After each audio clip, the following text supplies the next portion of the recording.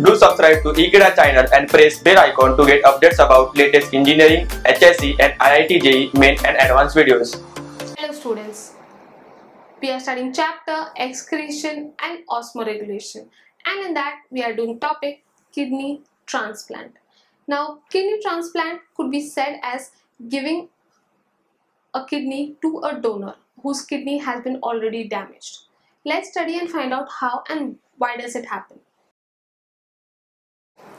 Now, if I say about kidney transplant, I could simply say that when people damage their kidneys, now kidneys has been given in a pair to every individual on earth. Now, once one of your kidneys is damaged, it is always possible to survive on the left one. You will be restricted by doing certain activities only, but still you can survive and manage. But once both of your kidneys are damaged due to any reason, that time kidney transplant has to be done.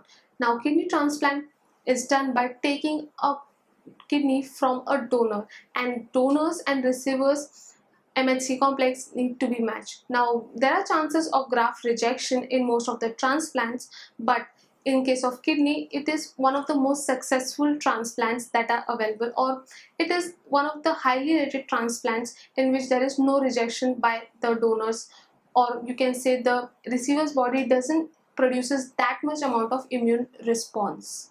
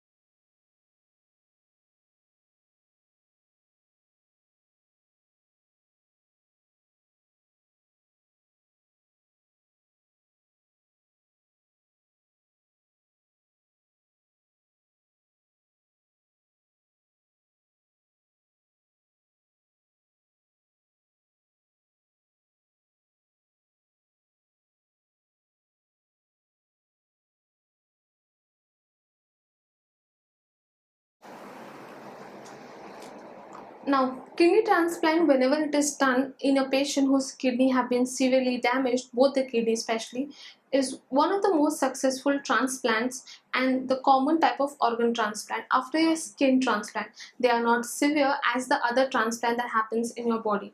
Now, the advantage of this kind of transplant over hemodialysis could be that hemodialysis is comparatively cheaper and kidney transplant is very expensive, but kidney transplant may give you a better quality of life, whereas hemodialysis may subject you to treating your blood or for at least twice a week for 4 to 6 hours to an external machine, and that could be time consuming. Even it can create a lot of strain on your health eventually. Now, the high survival rate and the problem of rejection have been largely overcome by using a drug that is known as cyclosporin A, that's precisely used during kidney transplant or whenever graft transplant is done. Moreover, a patient who's undergoing kidney transplant need to find a proper donor who's willing to give him. Also, within 48 hours of one's death, kidney has to be removed and preserved properly so that it can be transplanted to a required individual. So students, in this part of the chapter, we did study about kidney transplant, to which people it could be done, how it's done, and what are its success ratios. Now, the success ratio of kidney transplant are much better. I hope students, we are very clear with this concept of kidney transplant. Thank you.